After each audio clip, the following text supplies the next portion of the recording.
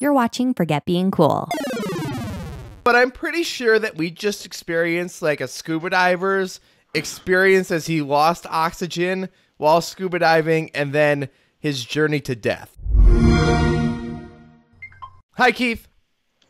Hi, Dave. Hi, we've got Game Pass. Did you know that? I do. I saw Game Pass on sale this weekend. Did you pick up any extra? No, I didn't. Yeah. I just pay monthly. It's just easier. I don't. Yeah, I think I saw a code for, I think it was $70 for a whole year. Yeah, every Which is time. normally like $120. Every time Xbox Live goes on sale for $40, every time it does, I grab it. I grab another year, and I go, great. I'm set till 2022 on Xbox Live. But I don't want to renew Game Pass because I just feel like if it ever were to just completely suck, which I mean it exceeded 200 games this month.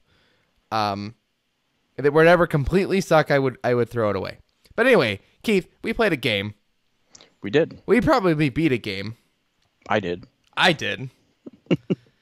I don't know what I was supposed to get out of it. We played Abzu. Yeah, I liked, it was an interesting experience, and it was pretty and whatnot. It was a nice kind of chill, relaxed game. I'm really not sure what we were supposed to get out of it. It may have been the most beautiful game I've ever played, by far. Like, it was nice looking. I won't go that far. Oh, but it's so colorful. It's gorgeous. It's artistic. Its art style or art direction was very good. Its technical level was not as high as other games I've played. Okay, and it will stand the test of time because of its art style. Sure. But I'm pretty sure that we just experienced like a scuba diver's experience as he lost oxygen while scuba diving and then his journey to death. Like, I'm pretty sure that's what we played, but I'm not really sure.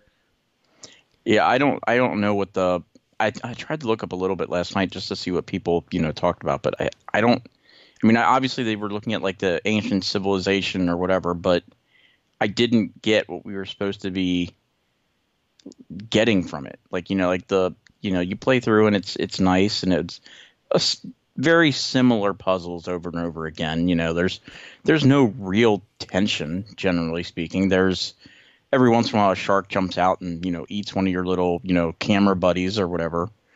But you're not like actively being attacked. You have those little triangle things that eventually at some point, you get a little too close to, they can zap you, but you don't die. You just, you're on fire for like a couple seconds, and then the water puts it out, or whatever you want to call it. And you move on, and you eventually get to the point where you've gone to the fishy church of God or whatever again, and now you can like blow them all up. And you're like, I don't get it. It's pretty, it's neat. It's only 2 hours. So in my opinion, like, if you have Game Pass, this is a game you should just, on a chill evening, just, put it in, play it. But I wouldn't say this game sells Game Pass. I wouldn't say I would ever pay for this game under any circumstance other than it being on Game Pass. Yeah, I went to go look at how much it would be since it was on Game Pass, and I think it was $10. I guess it's normally 20 or something. So yeah, but see, even pushing at $10, I feel like this game may not even be worth that experience because I'm not really sure what it's about. The controls, the camera controls, I fought against numerous times. Yeah, and the regular controls, I ended up starting doing like backflips and stuff for no reason. I'm like, all right, I said go this way. I didn't say do 16 backflips. I mean, it's pretty, it's neat, it's cool to do that, but I didn't want to. I don't need to control fishy people. I'm really not sure why we had to like hold on to fish at all. Other than like the few times. Other than the very, very end of the game, I don't know why we needed to at all either. At the beginning, obviously they showed you it like, hey, you can do this, but other than the very end scene, I don't see why it was needed to be done at all. I almost wonder if this game was meant to be more than it was, and they kind of just wrapped it up and said, "Here you go. Here's your 2-hour weird fishy god experience." Go into the weird fish church through the shiny portals. Yeah, I didn't, it was okay. It was interesting to do, but yeah, I did not. I didn't get like some profound experience out of it. It was all right. It was something to do for 2 hours. It wasn't too bad. I numerous times I kept kind of going, okay, this is clearly the end. This is the end. This is the end. And it's like, oh, no, we got a little bit more, a little bit more, a little bit more. I don't feel any more enlightened than I did previous. Anyway, guys, if you have Game Pass, go give it a try, but it's not something you need to rush to. No.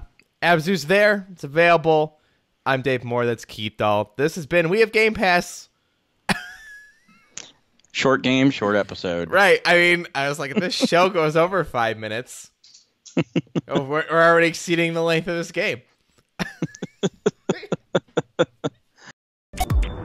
For more great discussions, hit that subscribe button or visit forgetbeingcool.com.